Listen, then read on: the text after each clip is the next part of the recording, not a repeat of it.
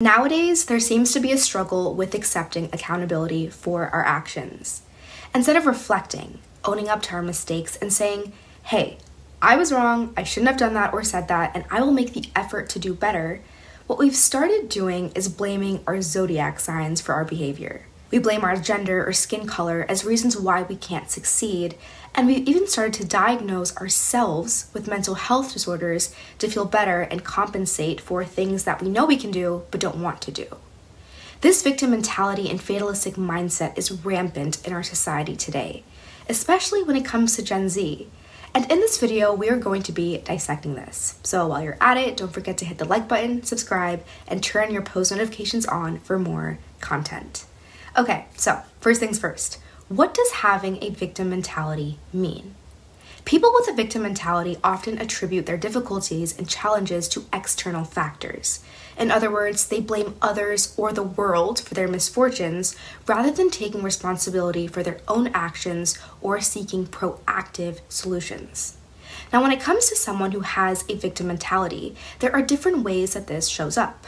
I'm going to give more concrete examples in a moment, but just to paint a broader picture. A victim mentality can take the form of shifting blame, making yourself out to be helpless, focusing on negativity such as perceived injustices or obstacles, having a lack of accountability, and feeling dependent on others to solve problems or provide solutions rather than taking initiative themselves. This negative outlook is what leads to a fatalistic attitude, where we find ourselves trapped in a mindset that perceives life as predetermined. Fatalism implies that as individuals, we don't have any control over the course of our lives, and that things will happen in a certain way regardless of the actions or choices we make. And this seems to be the overarching trend in our society now, where instead of being proactive and trying to find solutions, we blame external factors. For example, people with a victim mentality will use their gender or skin color as reasons why they can't excel or succeed. I've heard people say, well, I'm a woman of color. The reason why I can't succeed is because the patriarchy is holding me back. They'll blame astrology for their behavior. So they'll say, oh, that's just the Gemini in me. My fourth moon rising is really affecting my mood swings today. Like what? People with a victim mentality will also self-diagnose themselves, and they'll say, oh, I can't take on that project because I'm neurodivergent. Now, I do want to say that I recognize that mental health disorders are very much real and people are experiencing and suffering with them, right? However, self-diagnosing out of nowhere to justify why you can't take on a challenging task or project is giving victim mentality, because there is nothing that is stopping you from seeking accommodations or, even better, communicating to your supervisor and colleagues to help you.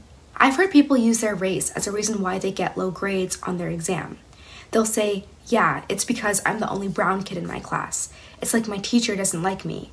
I can't succeed no matter what I do. Even in relationships, people with a victim mentality will say, I always end up with terrible partners. I can't find someone good because everyone out there just wants to hurt me. I'm destined to be alone. They'll say this whenever a relationship doesn't pan out. When it comes to being healthy, people with a victim mentality will say, it's impossible for me to stay fit. Genetics are against me and healthy food is too expensive. I just can't exercise regularly. I don't have enough time and life is just too hectic. These are just a few examples, and as you can notice, everything outside of themselves seems to be an inconvenience. Instead of putting the onus on themselves, acknowledging, hey, something's not working, I seem to be the common denominator as to why things aren't going the way that I want, people with victim mentalities will literally blame everything from their bosses to the government, rather than themselves as to why their life isn't going the way that they want and as to why they're not achieving their goals. Now, why am I focused on this? What is the problem with the victim mentality? Well, what I've observed is that continuing to operate in this mentality, in this mindset, what it does is it puts us in this endless cycle of self-sabotage and defeat, where we feel like the world is against us. Failing to accept accountability prevents us from tapping into our full potential, and it just creates more negativity and inner tension than anything, if I'm being honest. And I do want to share with you all a personal example of how easy it is to get into this mentality because of the narratives, because of social media posts that have been perpetuated in society. So about 3 weeks ago, I was asked to give a human trafficking presentation. The people who are working in this field, they are top-notch security people. So predominantly men, there are a few women like sporadically that you'll see, but I remember very specifically, I walk into this room, right? And right off the bat, there are so many men. There are these high, top-notch security professionals who are like managers who work for like the Kennedy Space Center. They work for malls, right? And they're like the managers that are overseeing the security in these industries, in these organizations. And, I walk in, keep in mind, I'm 23 years old. These people are probably in their late 50s, early 60s. They're like on the brink of retiring. And I'm walking in and like nobody acknowledges me. Nobody sees me. Everybody's kind of having their own conversations. And my first thought is, oh my gosh, like I'm the only woman in this room right now. Oh my gosh, predominantly the people in the room were all, white men. And I think, oh my gosh, like brown, I'm 23, I'm young, they're not going to take me seriously, and I literally start victimizing myself in my own head. I literally start self-sabotaging. And I noticed that I started feeling very antsy, very anxious, and I didn't understand why, because once again, I'm thinking, oh my gosh, like I'm the only woman in this room. Keep in mind, there is nothing wrong with being the only woman in a room. What was happening was that my own insecurity, 1, me self-sabotaging, 2, is what was preventing me from connecting to these individuals, from connecting with these men. I started victimizing myself based on my gender, based on my skin color, based on my age, to kind of justify, okay, well, if they don't take me seriously, it's because they're prejudiced. If they don't take me seriously, then maybe it's because they have, an ageism problem. Maybe it's because they're, anti-woman. I literally start to think like this, and I had to check myself so fast. I had to literally stop in my track and say, Hannah, what is wrong with you? Why am I thinking like this? Why am I using my gender, my skin color, as a way to self-sabotage and diminish myself? Why am I trying to victimize myself and act like I'm oppressed when the reality is I have an opportunity to stand in front of top-notch security professionals who can help me advance in my career? And I forced myself to snap out of it, and I started making conversation with this guy.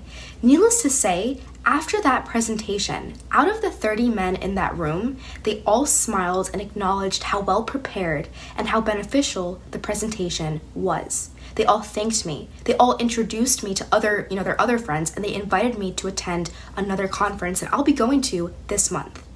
This is all to say that it can be so tempting and easy to have a victim mentality, believing that you are oppressed, believing that life is working against you, believing that you are bound to fail because of your genetics, because of the narrative that society has adopted. Stop letting society tell you, oh, because you're a minority, it's going to be so much more difficult for you to achieve X, Y, and Z. Stop letting your race or your gender limit you. Get out of the victim mentality. It's complete self-sabotage. Your own mindset is preventing you from advancing, climbing, and growing. Your own self-image, your own self-esteem. You are capable of changing your life. Even though you can't change the cards that you're dealt, you can change the way that you play the game. And all it takes is one decision. So if this is something that you've recognized you've been doing or falling into, the question now is, how can we, as Gen Z, break away from the victim mentality? How can we get rid of this fatalistic attitude? Well, the first is to stop using social media as an escape every time you feel helpless or every time something happens that you think is out of your control. I noticed that I used to do this a lot. Every time something would happen to me and I just felt so defeated or anxious, I used to grab my phone and I used to go on Instagram, go on TikTok, and I just scroll mindlessly. And what this happened was that it started clouding my judgment. These videos that I'd be seeing started leading me to feel anxious and tense, and it just was not conducive to my overall well-being and how I was feeling. So what I started doing was I tried to find a different outlet for calming down my nervous system. I specifically do a 7-minute silent moment where I will literally lay down on my floor, close my eyes, and breathe. And after those 7 minutes, I feel so much more collected and at ease. So try to find an outlet that'll help you, once again, cope and learn to heal and grow from the feelings that you're currently feeling. The second way to break away from having a victim mentality and get rid of a fatalistic attitude is to stop using self-gratification as an escape. Getting your hair done, your nails, a massage, etc. Once again, it feels good in the moment, but it doesn't help us heal. It doesn't help us deal with the overwhelming feelings and emotions that you're going through. So finding an outlet to help you process what your thoughts and feelings are will help you learn to cope and deal with them in a healthy manner. For me specifically, once again, I journal all the time. Writing down exactly what's going on helps me process and collect my thoughts so that I can take accountability for my errors, for my shortcomings, and then create an action plan for how I intentionally am going to move forward. And finally, the third way to get out of a victim mentality is to want to do better and decide to do better. Set goals. Normalize making mistakes and not seeing results right away. I started my YouTube channel when I was 15. I definitely archived some of my older videos, but it wasn't until 2024, this year, I'm 23 years old, that I finally published a video that got 4,000 views. So from 15 to now, and I'm 23 like I said, so 8 years. It took 8 years to get here. And I'm obviously not where I want to be, but I'm growing, I'm still learning, and the process is how you build resolve and resiliency. This is where you learn the most, and this is what builds your character. So now I want to hear from you. What are your thoughts on having a victim mentality and fatalistic mindset? Do you think it's prevalent in our culture, in our society today? If so, what have you been seeing and hearing? Or do you think I'm completely blowing this out of proportion? Let me know what you think in the comments below. And as always, if you like this video, please don't forget to hit the like button, subscribe, and turn your post notifications on for more content. And I will see you with a new video very soon.